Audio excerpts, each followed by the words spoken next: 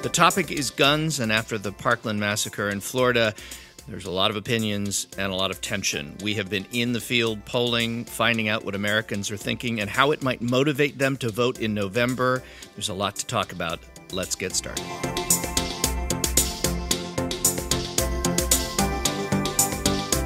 And hi, everybody. This is Poll Hub. I'm J.D. Dapper, Director of Innovation here at the Marist Poll. And I'm Lee Marigoff, Director of the Marist College Institute for Public Opinion. And I'm Barbara Carvalho, Director of the Marist Poll. It has been quite a week in America. Another school shooting, a mass school shooting. We've had so many.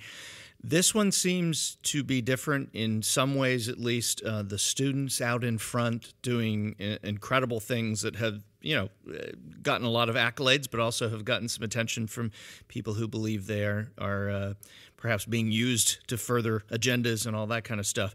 We went right out into the field and have been talking to people and asking Americans what their thinking is about guns, gun control, gun restrictions, the Second Amendment, and how it will influence them or could influence them in the 2018 elections that are shaping up. Where do we start? I was just going to say, just right off the top, that these things affect everybody, and we're sensitive to that, and particularly to the families we've been seeing, and I do think we have serious, cogent positions and feelings being put forward, and then there's always a lot of noise about these things. So, we're going to take a few minutes, I guess, in this podcast and try to talk about some of the polls. And the goal here is to maybe enlighten and bring the voice of public opinion into the discussion, because that's what we can do best. And so I don't think, hopefully we were not going to contribute in any way to that noise that's going on, because there are some important things that people are discussing, and we'd like to sort of jump in on that too.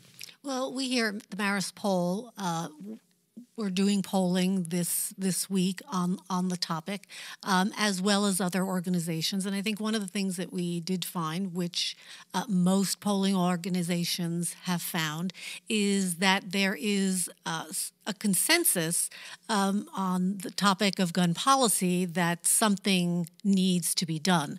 Now, certainly there's a very significant and intense debate about what that is, but in our poll, for instance, we found that 71% of Americans think that we should have stricter gun laws. Very few, only a handful, 5%, think that gun laws should be less stringent. And about a quarter of Americans think that the gun laws we have right now are sufficient and don't really need to be changed in any way. I think what's very interesting about this particular data, which is a little bit different than what we have been seeing in the past. We asked this question just last October, and at that point, again, we still had a consensus. Almost two-thirds of Americans, 64%, felt that gun laws should be strengthened. And even a couple of months after the Sandy Hook massacre in Newtown, Connecticut, we saw that 60% of Americans had that sense that we needed to do something. I think what's different here is that we see such a consensus, 7 in 10 Americans, and also the fact that when we look at people who think this is an important issue, an important voting issue, in the past, that was generally people who felt very strongly about the Second Amendment. I think what we might want to talk a little bit now is that has changed. In fact, when we look at people who think that that this issue is now a voting issue, more than three quarters of them want our gun laws to be strengthened. One of the things that struck me about this more strict, less strict, and the influence on the election was that even 51% of Donald Trump's supportors, self-identified, as these are people who say they voted for him. And these are not necessarily people who approve of the job he's doing. Right. We're going back and asking people, did you vote for him? Did they vote for him? And they say they voted for him, 51%. So that's striking, too, to me, is that more than half of Donald Trump supporters feel that way. And gun owners. 58% of gun owners believe that the sale of guns, the laws regarding the sale of guns, and that's the specific wording in the question, should be more strict. That's striking to me that gun owners believe that in 6 out of 10. That really struck me. and indicates, I think, that this is an election issue, if the election were being held today, would be paramount. But is there any indication from what we've seen here that the intensity of interest in this as a voting issue in 2018 is going to stick around to voting day? Well, and that is always the position that gets advanced. When you have polling that is so close to the immediacy of the event itself, what kind of long range impact does it have? What I think interesting, and certainly in the last year with the Donald Trump administration and the presidency and what's been going on in Washington, it's been a half a dozen major issues a day. This one seems to have cleared out everything else for already a fairly, by current standards, a fairly lengthy time period. And then also there's plans, as people know, to do various marches and the like over the next couple months. And I think that for the young people who are the driving force behind this, for them it's an interesting change in terms of who is involved. We have a new thing in our politics, and it's high school kids. Yeah, and who can't vote yet, but they will be by 2018. Some of them will. By 2020, nearly all of them will. Yeah. One thing that stood out, Barbara, in this, the way we asked the question, let's set that out first. When it comes to your vote for Congress this November, is a candidate's position on gun policy a major factor, a minor factor, or not a factor at all in deciding your vote? And some of these breakdowns, when we look at the groups, really stood out to me. Yeah, absolutely.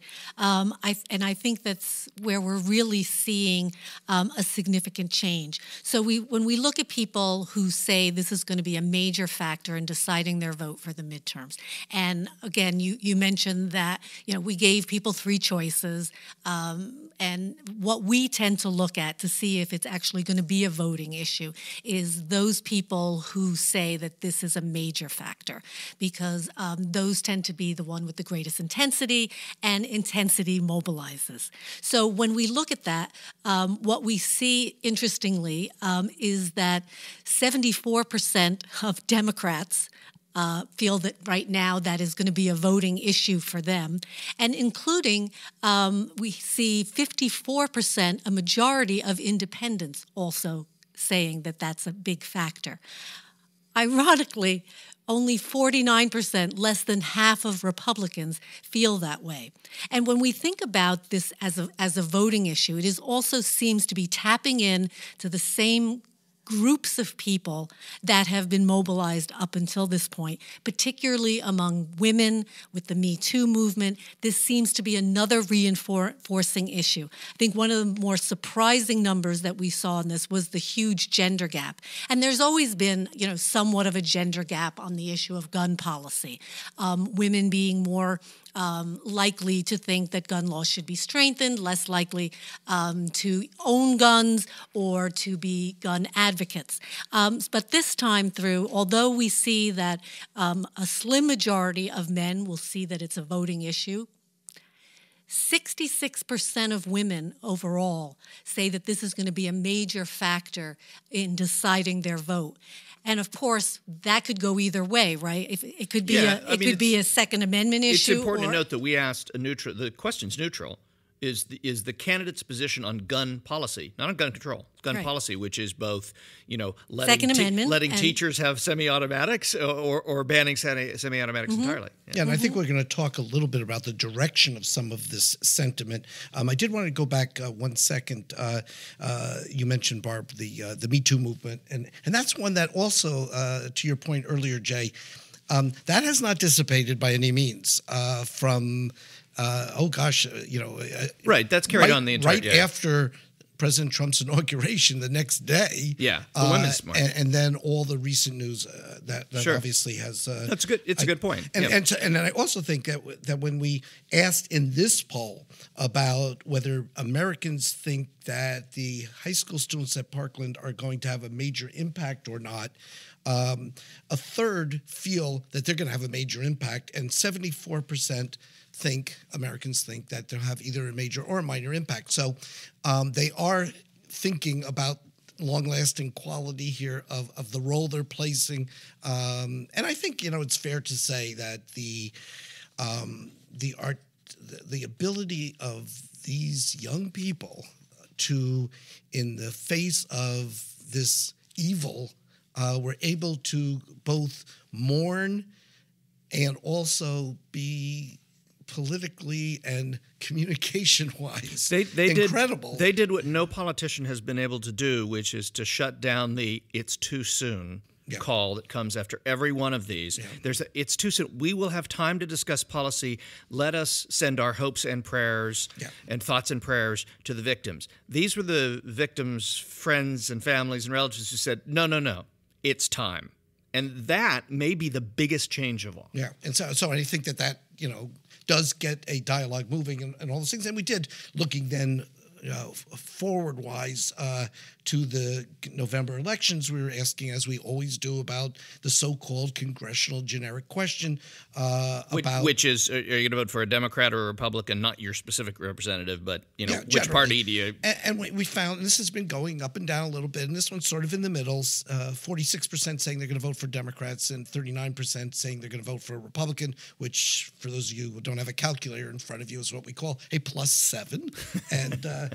And I don't even need it. I'm bad at math. I can even do that without a calculator. I saw you counting your fingers on that one. I got you on that.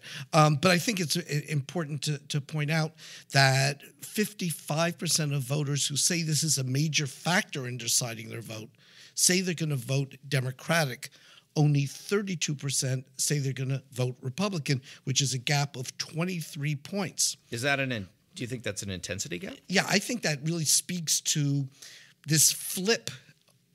Barb was talking about a few moments ago in the Second Amendment, and Democrats have really shied away from the gun control issue in elections dating back, I think, to 2000.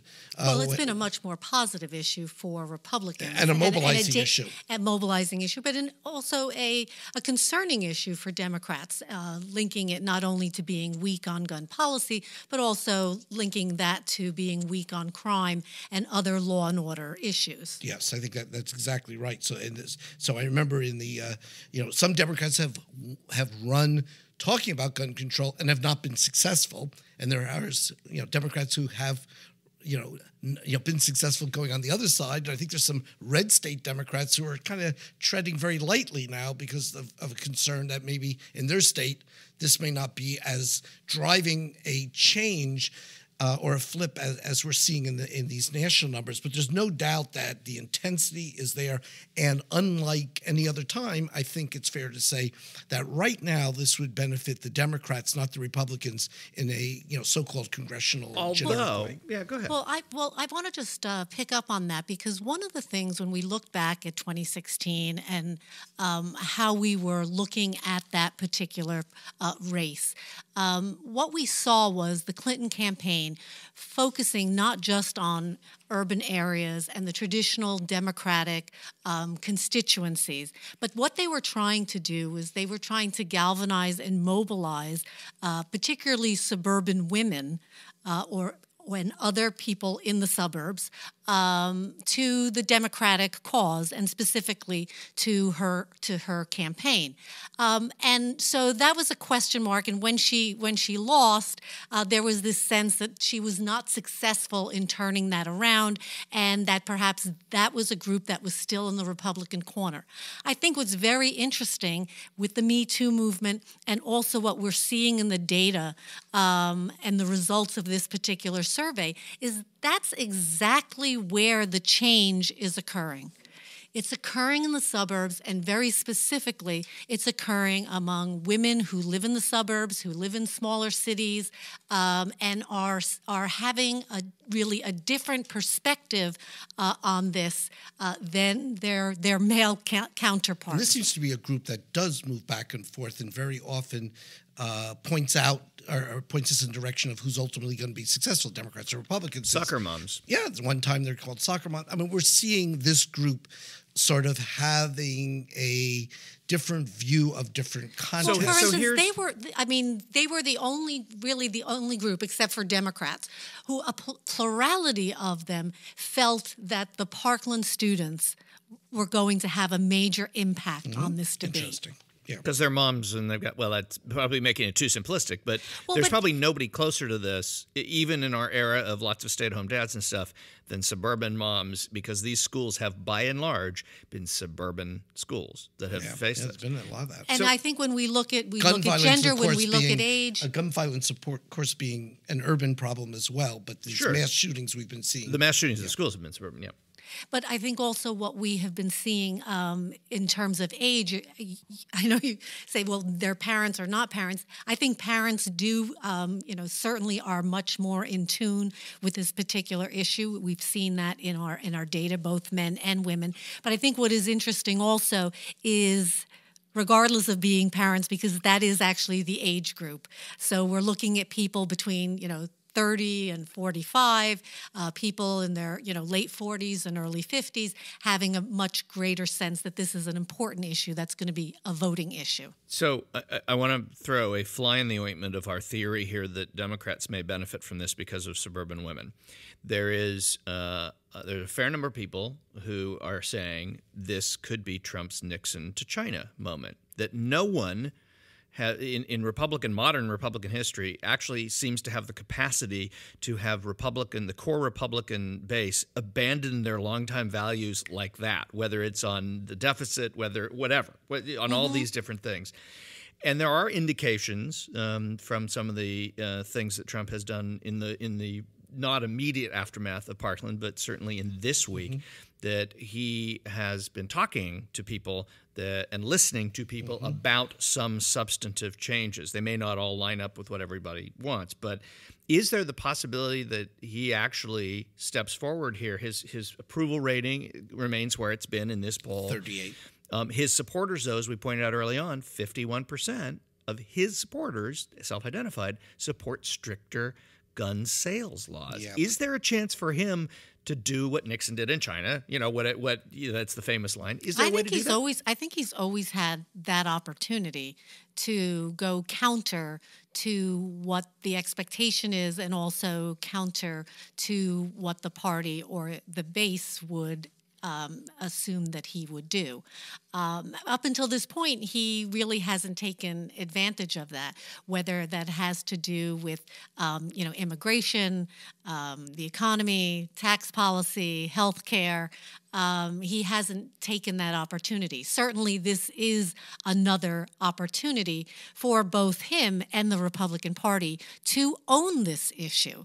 I mean, this is an issue that is out there. It's not without the NRA being a key participant in this, and the all the money that's been spent. And I think right now some of the discussions and some of the ideas that are being advanced, for example, arming teachers and putting them in classrooms, is not exactly going to be considered a pivot. The suburban moms may not sign up. Yeah. Well, and it's also difficult. And there's a very big difference between thinking about running in November and thinking about running in the primary season, when you really do need to speak to your base. Let me just point out a couple things who gun owners are, because we talk a lot about them, but who are they? Well, we find that 40% of them identify as Republicans, 35% as independents, and only 23% as Democrat. They're overwhelmingly, 2/3 of them are men. Only 1/3 of gun owners are women. Interestingly, they are. There's really no age difference. When we look at age, we look at Americans as a whole, and we look at gun owners, they're pretty much very, very similar. Not surprisingly, though, they don't live in the Northeast. They are much more likely, 48% of them, to live in the South. And also, one other thing is, when we were talking about this, suburban phenomenon, there's certainly a much smaller proportion of gun owners in, suburban and small cities than, we'll say, in small towns or rural areas. Yeah, it's interesting because we think about gun owners as maybe a mass of a single type, and this breakdown makes it interesting to see. One of the things that I think you might think is, they're the people who are lower income, live in rural areas, and they're white. No. And well, not some all of that's true. Some of it's true. It's true. But 65% of gun owners make $50,000 a year or more. I mean, that's another one that jumps out. I think what it points out is that this conversation has been so difficult for so long in America, partly because of the NRA funding things, part of that. Part of it because the people who have strong feelings about gun laws, stricter gun laws, are very, very disparate, and they don't have a unifying thing. Even though their opposition to free guns is a unifying thing, it's not the same as the Second Amendment, having a gun, being part of the gun culture. Yeah. There's not really an anti-gun or a Jim Brady, if you want to kind of culture. Yeah. There is a gun culture, and I think there's a high school anti-gun culture. Yeah, now there is. Right. Well, that's what I was getting at. Yeah. So that's what I was getting at.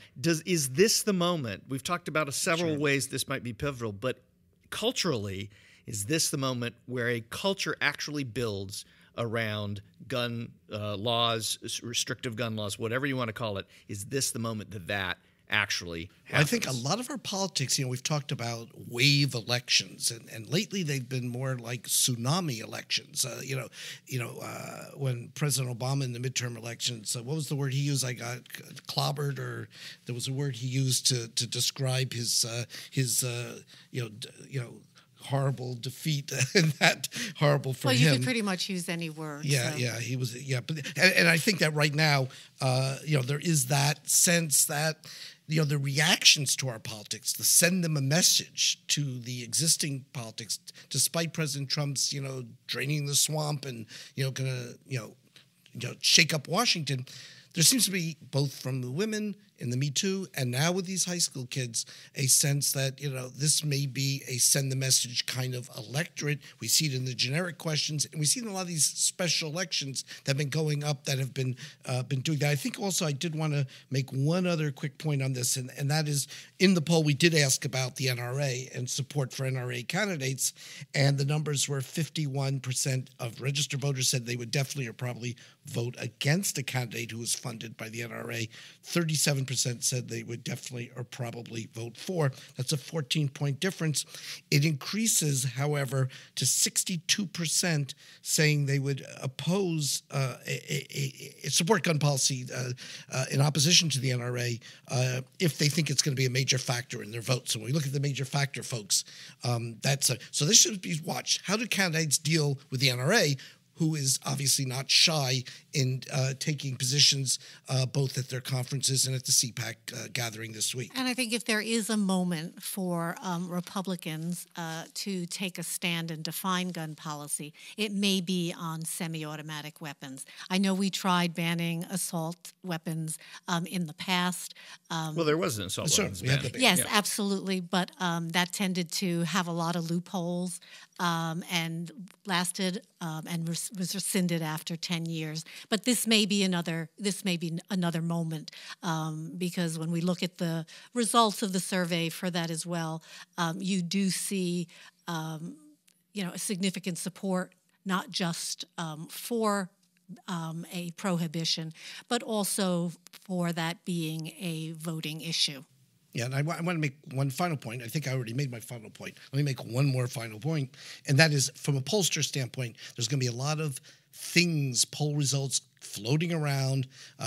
People should take them each as an individual response, not necessarily as what polls will show down the road. But I do think there's one question I'm curious as to your reactions to this. I'm having some problems. There's some people asking questions, which we almost did then decided not to, about whether you think the problem is more a mental health issue or more a gun control issue. And I know other people have asked that. We decided not to. I'm having problems with that question because I think there's such an overlap in that I'm having trouble separating it out, I think, between mental health and gun control, because there's sort of a both in there. And I know different political forces are trying to make different arguments. And define the issue. Argument. But I don't think that's a clear one in terms of moving people in different ways. It's confusing to me what the results would mean. Yeah, to me they sound like they both are in play in many situations, but in many mass shootings they're actually not in play. Although you can also say, well, anybody who would do that has got to have some mental issues. Yes, so. But how do you qualify that. We're going to continue to poll on these issues. One of the things that we are always committed to doing is tracking things over time, because that's where you can really see what's going on. So we're going to revisit this. We're going to stay on this and check back in. So for now, though, that's going to do it for this edition of Poll Hub. This is a production of the Marist Poll at Marist College here in Poughkeepsie, New York. And Mary Griffith has worked very hard this week throughout this poll and on this podcast to get us into position. She is our executive producer here on Poll Hub. Yeah, and I also serve on the Roper Center board.